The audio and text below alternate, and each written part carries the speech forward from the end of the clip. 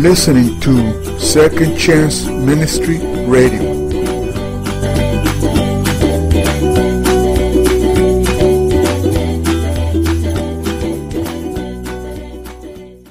Chapter 31. The End of Time. The revelation from Jesus Christ, which God gave him to show his servants what must soon take place. He made it known by sending his angel to his servant John, who testifies to everything he saw, that is, the Word of God and the testimony of Jesus Christ. Blessed is the one who reads aloud the words of this prophecy, and blessed are those who hear it and take to heart what is written in it, because the time is near. John, to the 7 churches in the province of Asia. Grace and peace to you from him who is, and who was, and who is to come, and from the 7 spirits before his throne, and from Jesus Christ, who is the faithful witness, the firstborn from the dead, and the ruler of the kings of the earth. To him who loves us and has freed us from our sins by his blood, and has made us to be a kingdom and priests to serve his God and Father, to him be glory and power forever and ever. Amen. Look, he is coming with the clouds, and every eye will see him, even those who pierced him, and all peoples on earth will mourn because of him. So shall it be. Amen. I am the Alpha and the Omega, says the Lord God, who is, and who was, and who is to come, the Almighty. I, John, your brother and companion in the suffering and kingdom and patient endurance that are ours in Jesus, was on the island of Patmos, because of the word of God and the testimony of Jesus. On the Lord's day I was in the Spirit, and I heard behind me a loud voice like a trumpet, which said, Write on a scroll what you see, and send it to the 7 churches, to Ephesus, Smyrna, Pergamum, Thyatira, Sardis, Philadelphia, and Laodicea. I turned around to see the voice that was speaking to me, and when I turned I saw 7 golden lampstands, and among the lampstands was someone like a son of man, dressed in a robe reaching down to his feet, and with a golden sash around his chest. The hair on his head was white, like wool, as white as snow, and his eyes were like blazing fire. His feet were like bronze glowing in a furnace, and his voice was like the sound of rushing waters. In his right hand he held 7 stars, and coming out of his mouth was a sharp, double-edged sword. His face was like the sun, shining in all its brilliance. When I saw him, I fell at his feet as though dead. Then he placed his right hand on me and said, Do not be afraid. I am the first and the last. I am the living one. I was dead, and now look, I am alive forever and ever, and I hold the keys of death and Hades. Write therefore what you have seen, what is now and what will take place later. The mystery of the 7 stars that you saw in my right hand, and of the 7 golden lampstands is this. The 7 stars are the angels of the 7 churches, and the 7 lampstands are the 7 churches. This blazing living one, the risen Lord Jesus, then dictated letters to 7 individual churches throughout Asia Minor, warning of problems and pitfalls in their faith. The letters imply that we live in a morally accountable universe, and those accounts will be called in at the end of history. God, firmly in control of his story, has set a day when patience will give way to a final judgment. To the angel of the church in Ephesus, write. These are the words of him who holds the 7 stars in his right hand and walks among the 7 golden lampstands. I know your deeds, your hard work, and your perseverance. I know that you cannot tolerate wicked people, that you have tested those who claim to be apostles but are not, and have found them false. You have persevered and have endured hardships for my name, and have not grown weary. Yet I hold this against you. You have forsaken the love you had at first.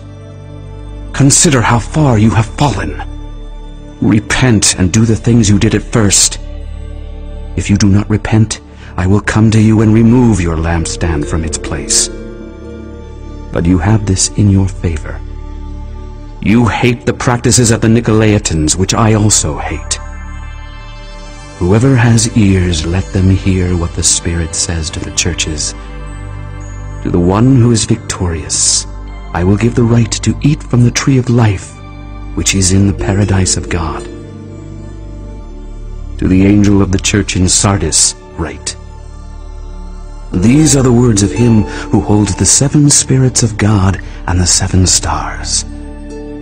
I know your deeds. You have a reputation of being alive, but you are dead. Wake up!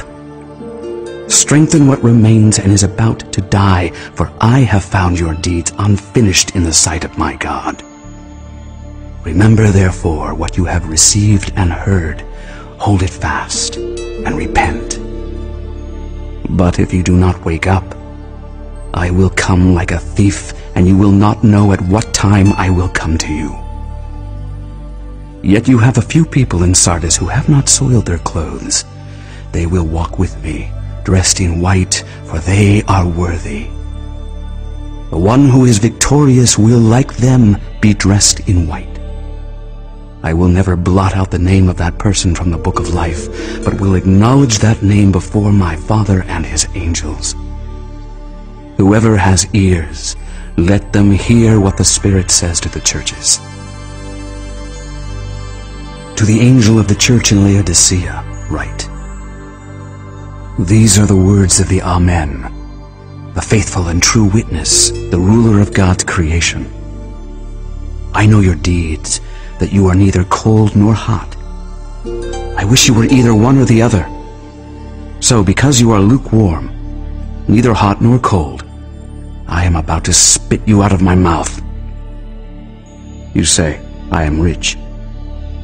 I have acquired wealth and do not need a thing.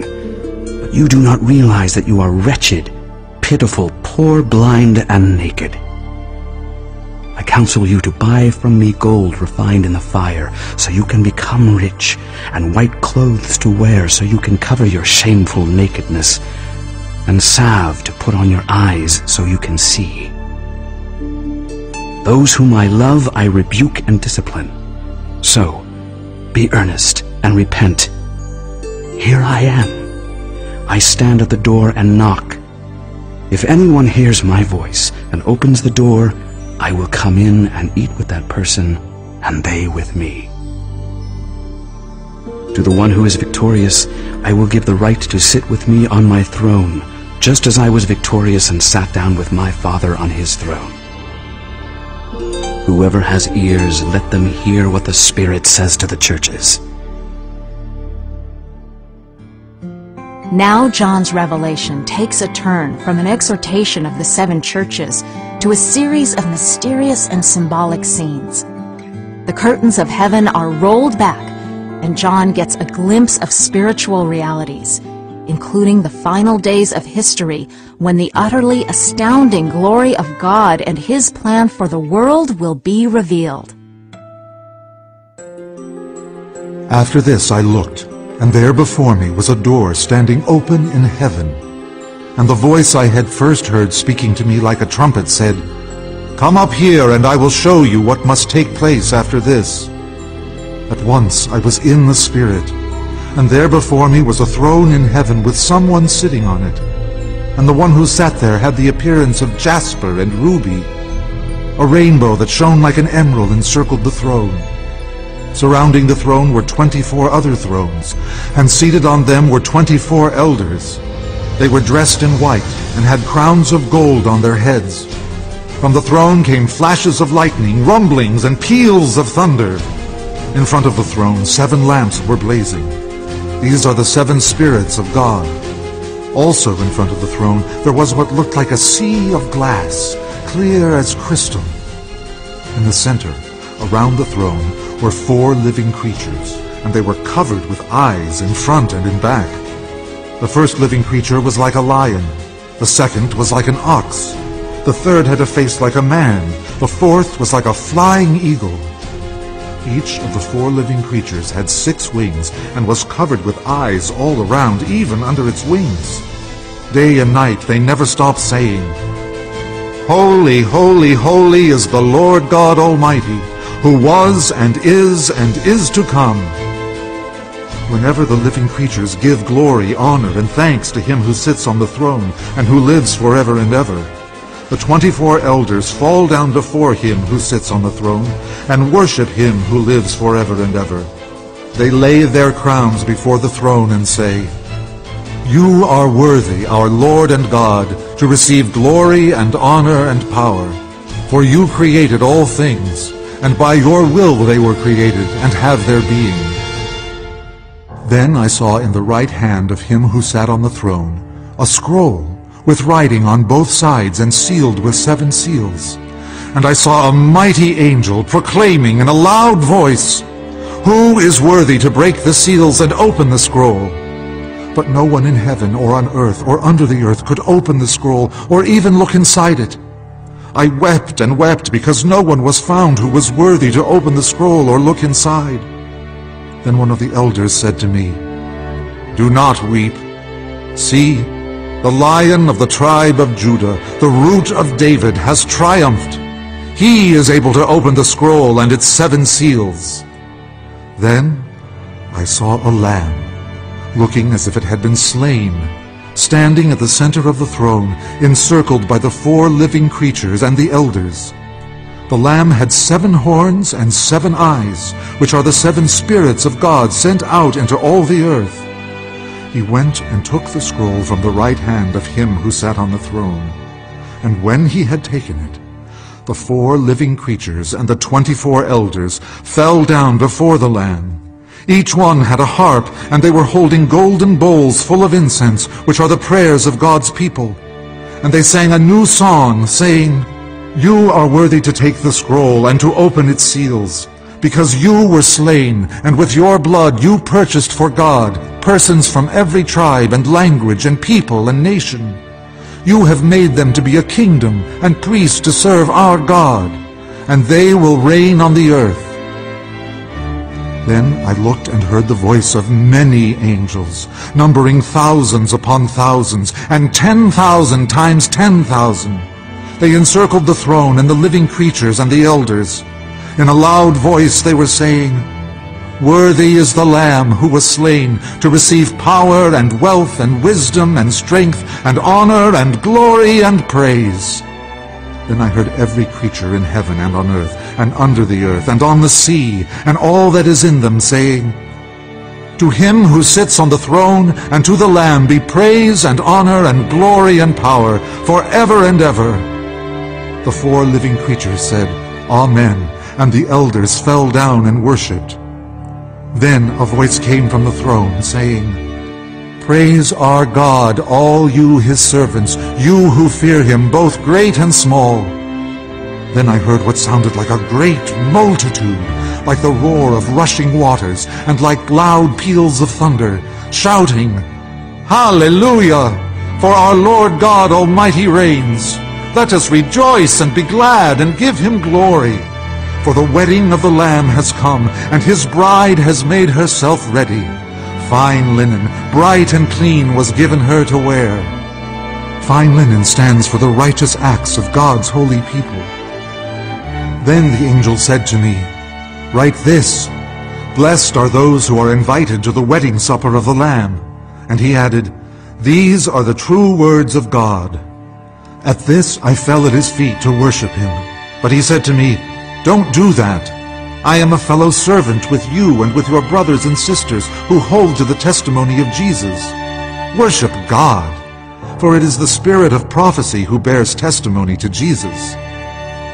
I saw heaven standing open, and there before me was a white horse, whose rider is called Faithful and True.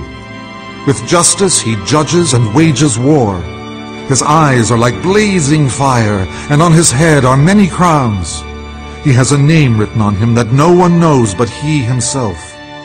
He is dressed in a robe, dipped in blood, and his name is the Word of God. The armies of heaven were following him, riding on white horses and dressed in fine linen, white and clean. Coming out of his mouth is a sharp sword with which to strike down the nations. He will rule them with an iron scepter.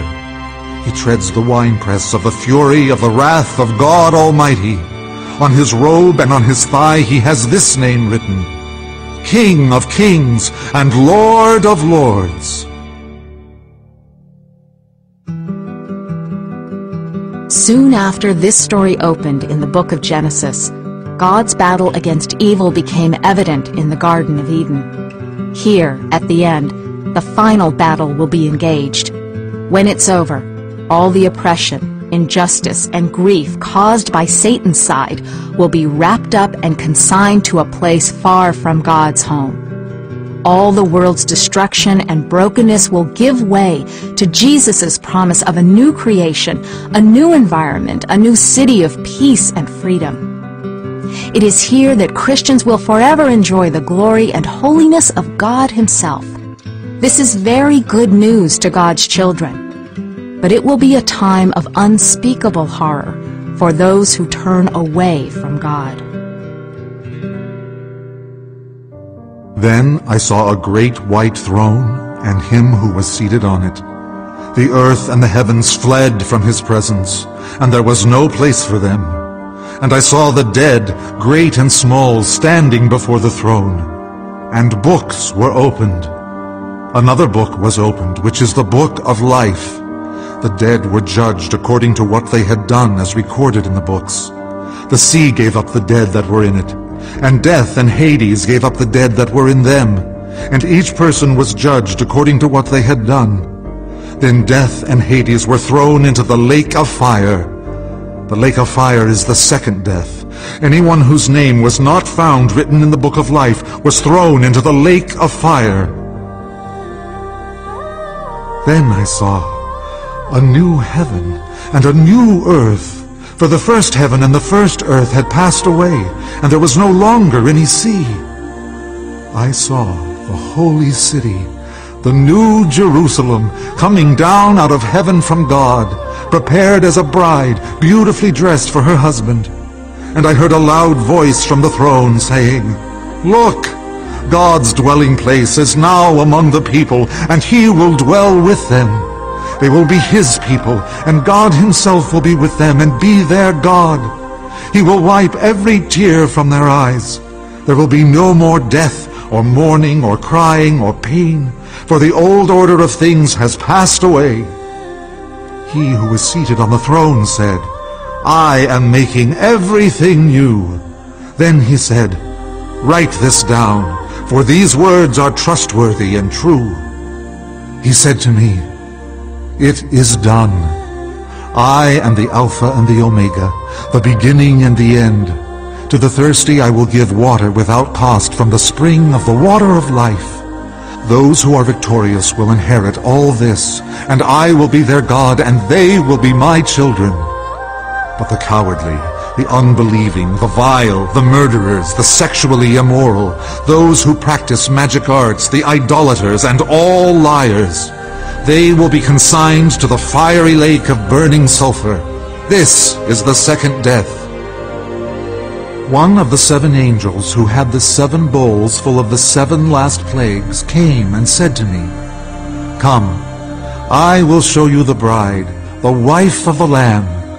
And he carried me away in the Spirit to a mountain great and high, and showed me the holy city, Jerusalem, coming down out of heaven from God. It shone with the glory of God, and its brilliance was like that of a very precious jewel, like a jasper, clear as crystal. It had a great high wall with 12 gates, and with 12 angels at the gates. On the gates were written the names of the 12 tribes of Israel. There were 3 gates on the east, 3 on the north, 3 on the south, and 3 on the west. The wall of the city had 12 foundations, and on them were the names of the 12 apostles of the Lamb. The angel who talked with me had a measuring rod of gold to measure the city, its gates and its walls. The city was laid out like a square, as long as it was wide. He measured the city with the rod and found it to be 12,000 stadia in length, and as wide and high as it is long. The angel measured the wall using human measurement, and it was 144 cubits thick. The wall was made of jasper, and the city of pure gold, as pure as glass. The foundations of the city walls were decorated with every kind of precious stone. The first foundation was jasper, the second sapphire, the third agate, the fourth emerald, the fifth onyx, the sixth ruby, the seventh chrysolite, the eighth beryl, the ninth topaz, the 10th turquoise, the 11th jacinth, and the 12th amethyst. The 12 gates were 12 pearls, each gate made of a single pearl. The great street of the city was of gold, as pure as transparent glass. I did not see a temple in the city, because the Lord God Almighty and the Lamb are its temple. The city does not need the sun or the moon to shine on it, for the glory of God gives it light, and the Lamb is its lamp. The nations will walk by its light, and the kings of the earth will bring their splendor into it. On no day will its gates ever be shut, for there will be no night there. The glory and honor of the nations will be brought into it. Nothing impure will ever enter it, nor will anyone who does what is shameful or deceitful, but only those whose names are written in the Lamb's book of life. Then the angel showed me the river of the water of life, as clear as crystal, flowing from the throne of God and of the Lamb down the middle of the great street of the city. On each side of the river stood the tree of life, bearing 12 crops of fruit, yielding its fruit every month. And the leaves of the tree are for the healing of the nations. No longer will there be any curse. The throne of God and of the Lamb will be in the city, and his servants will serve him. They will see his face, and his name will be on their foreheads. There will be no more night. They will not need the light of a lamp or the light of the sun, for the Lord God will give them light, and they will reign forever and ever. The angel said to me, "These words are trustworthy and true." The Lord, the God who inspires the prophets, sent his angel to show his servants the things that must soon take place. Look, I am coming soon. Blessed is the one who keeps the words of the prophecy written in this scroll. I, John, am the one who heard and saw these things. And when I had heard and seen them, I fell down to worship at the feet of the angel who had been showing them to me. But he said to me, "Don't do that. I am a fellow servant with you and with your fellow prophets and with all who keep the words of this scroll. Worship God."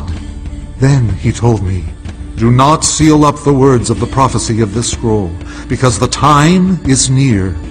Let the one who does wrong continue to do wrong. Let the vile person continue to be vile. Let the one who does right continue to do right, and let the holy person continue to be holy. Look, I am coming soon. My reward is with me, and I will give to each person according to what they have done. I am the Alpha and the Omega, the first and the last, the beginning and the end. Blessed are those who wash their robes, that they may have the right to the tree of life, and may go through the gates into the city. Outside are the dogs, those who practice magic arts, the sexually immoral, the murderers, the idolaters, and everyone who loves and practices falsehood. I, Jesus, have sent my angel to give you this testimony for the churches.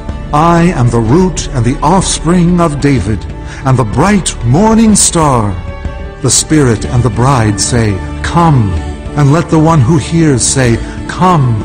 Let the one who is thirsty come, and let the one who wishes take the free gift of the water of life.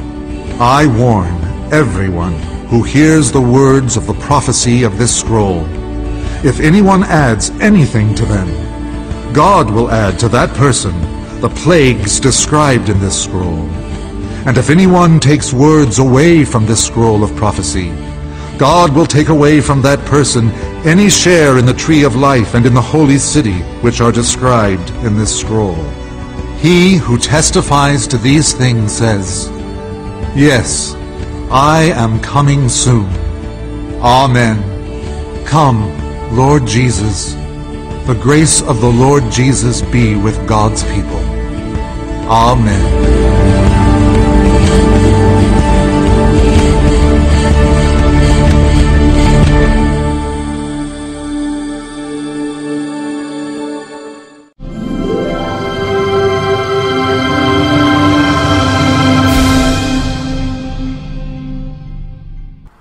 You are listening to Second Chance Ministry Radio.